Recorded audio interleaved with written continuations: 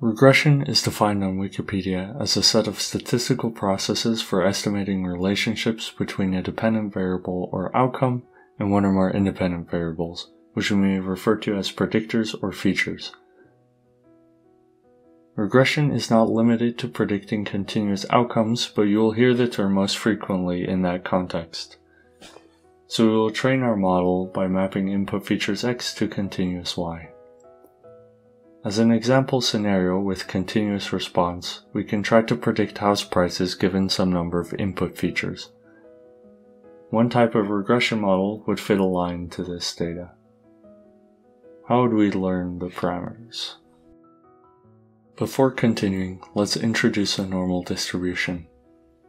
You'll encounter this distribution frequently in statistics and various fields of science. It has two parameters, mu and sigma squared. Mu controls the mean of the distribution, while sigma squared is the variance, which controls the spread. This is the PDF of the normal distribution for a given mean and standard deviation. The leading term here serves to normalize it so it integrates to 1. If we plot the PDFs of a couple different normal distributions with different mean and variance, we see that increasing the mu parameter shifts the curve to higher x values, and increasing variance increases the spread, whereas decreasing these parameter values will result in shifting to the left and making the curve narrower. Now let's start with the expression we derived in the last video for supervised learning, and we'll focus on the first term only. This is equivalent to assuming the other probabilities are uniform. When dealing with regression problems, we will frequently assume that our outputs given x and theta follow a normal distribution with mean around our model predictions and some variance, sigma squared. This is equivalent to saying that we assume that errors in our predictions will be normally distributed. Under this assumption, p of yi given xi and theta is a normal PDF evaluated at yi for a distribution with parameters as shown. Substituting into our formula of the PDF, we will get the following equality. In the next proof, we will take sigma to be constant, or at least constant with respect to model parameters.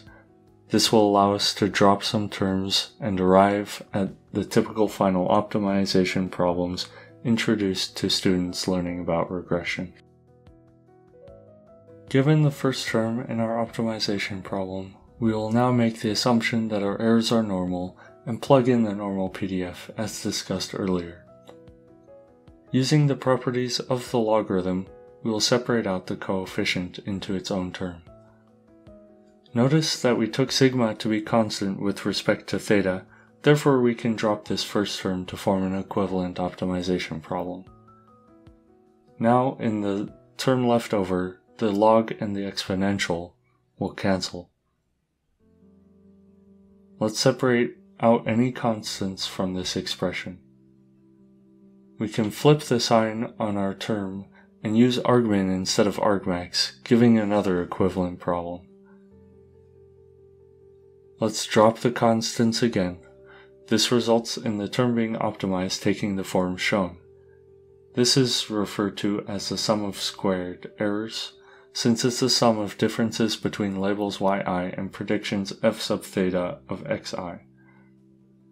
We could stop here, but we can introduce a constant 1 over n, where n is the number of examples in our dataset, to arrive at what is called mean squared error. Notice that we know quantities xi, f sub theta, yi, and n, so this is a concrete quantity that we can calculate and minimize over using different optimization techniques, given that we made the assumptions to arrive at this term. We don't necessarily need to make the assumption that our prediction errors are normally distributed, although it might be a natural assumption to make. We could instead assume that they are Laplace distributed. The Laplace distribution has a mean parameter mu and parameter b, which is referred to as diversity, which also controls the distribution scale like we saw for sigma squared with a normal distribution. The distribution has a different PDF, which looks somewhat similar to the normal distributions, but when plotting it, you can see a distinctly different shape with more density near the mean. You can follow a similar derivation to what was shown earlier and arrive at the optimization problem of minimizing a term referred to as the mean absolute error. Both the mean squared error and mean absolute error are frequently taught as quantities to minimize to train regression models. Now you have seen where they come from and how to derive them.